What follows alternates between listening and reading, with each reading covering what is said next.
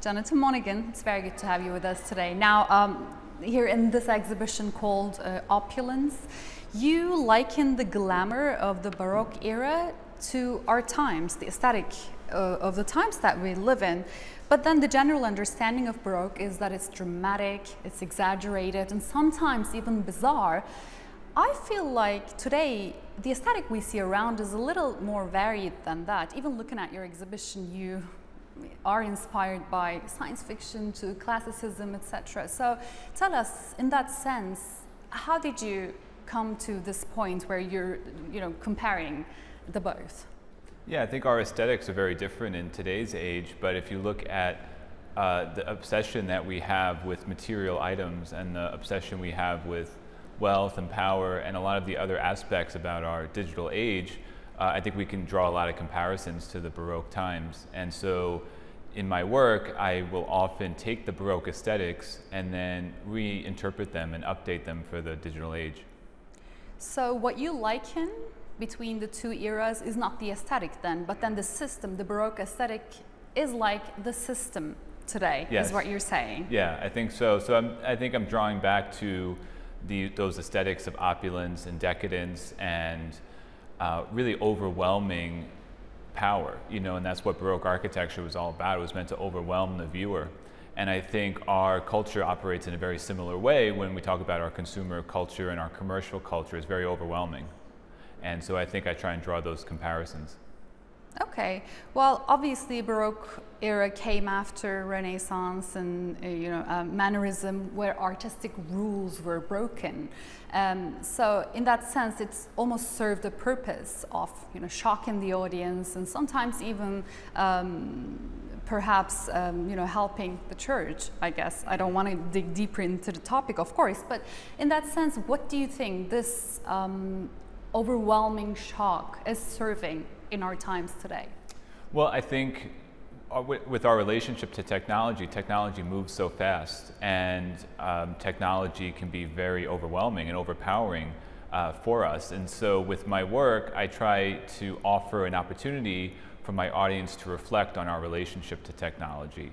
And hopefully through that, my audience can gain some insights and some critical insights into our relationship with technology. So what I'm trying to ask is actually, we look at, say, your work or the aesthetics around, and then we get shocked by the overwhelming weight of it. Where does this take us to? Well, that's a good question. I'm not sure, and I think as an artist, I'm not trying to say anything too specific. I think with my work and in the works you see in this exhibition, it's an opportunity to reflect, and it's an opportunity to have an emotional response to something. And everybody is going to get something slightly different from it, but I hope that my audience can gain some new perspectives on our relationship to things like our consumer culture and our relationship to technology. Mm-hmm. I mean, of course, when you mentioned the Baroque era, we definitely go back to the artistry, and Baroque era was followed by Rococo, which was even, yes, more pronounced in terms of, its glamour, I guess. Do you expect this kind of a pattern to carry on after whatever the era, whatever you call the era we're in, but?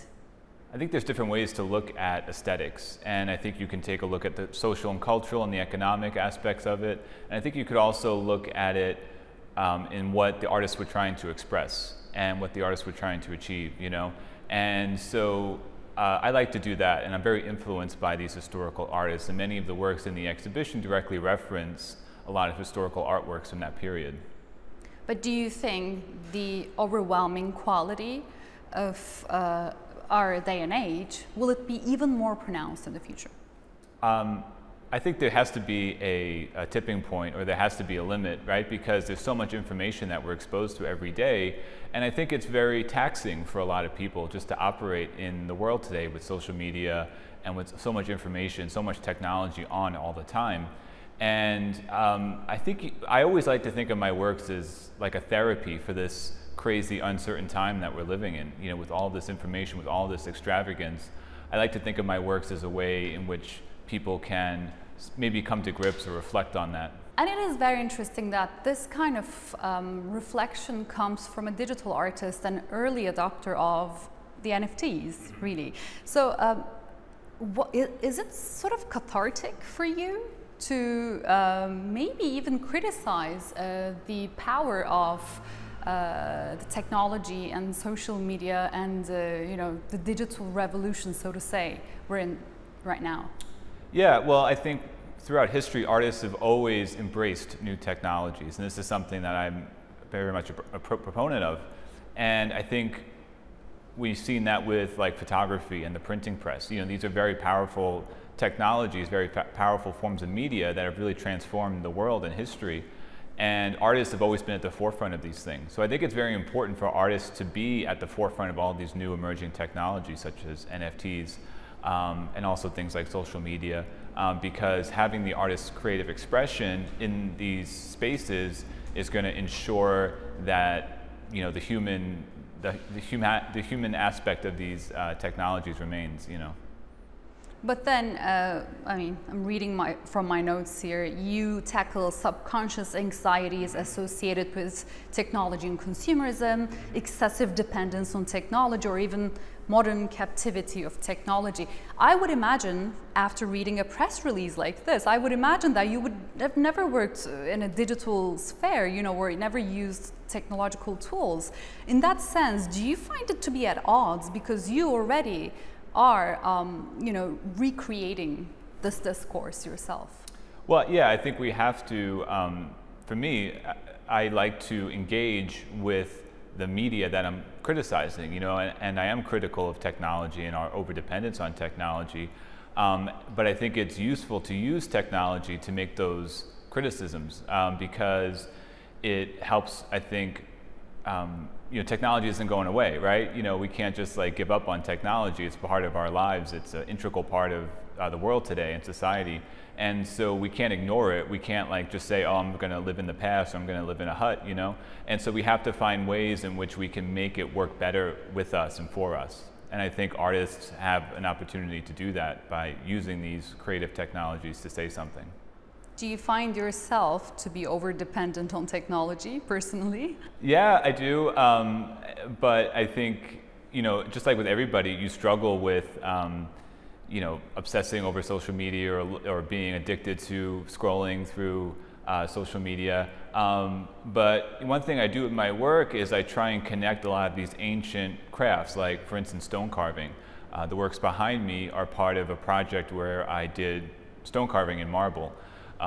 And we were using technology in this process, but at the same time, we're also employing ancient stone carving methods to create artwork. So it's really linking these ancient histories and traditions with a more modern day technological framework.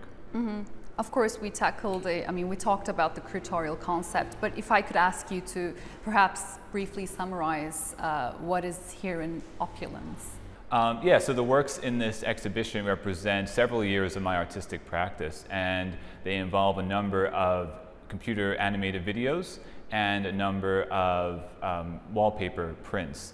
And the works range they go back into 2015 until today, and all of the works connect to this idea of our relationship to technology, as I talked about. Many of the works reinterpret ancient myths and stories, such as that of the phoenix or the unicorn. These are ancient mythological figures and stories that I am updating and reinterpreting for the present day. Mm-hmm. And you say that you want to push the viewer's boundaries with this exhibition. Tell us what exactly you want to achieve with this exhibition. I mean, how do you want a viewer to leave this space with? I mean, what kind of thoughts?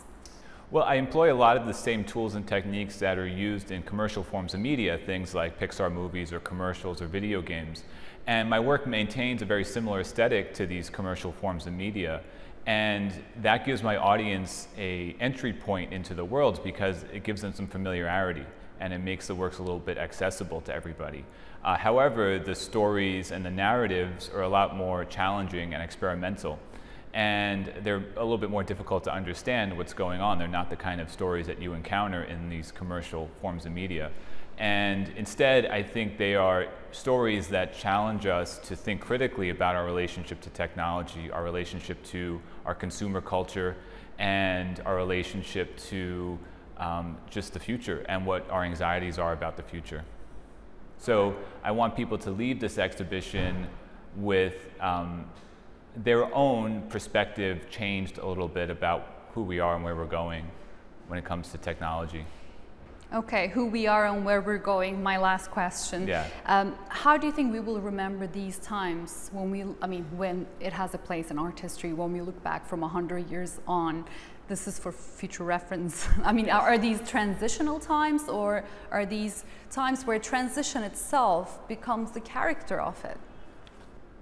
That's a really good question. I think, as I said before, I think artists, when you look at history, artists have always been at the forefront of new technologies. And I think when we look back at this time, we're going to see just how important artists that are engaged with digital technology, how important their voice is, because it lends a humanity to this digital technology that is so all-encompassing and that we can't escape from, And so I think that is what's going to be the historical takeaway from this era. All right, we'll have to wait and see if Yes, we can maybe live not, long though. enough, I guess. Thanks so much. It was All right. lovely talking to you. Thank you. Yes.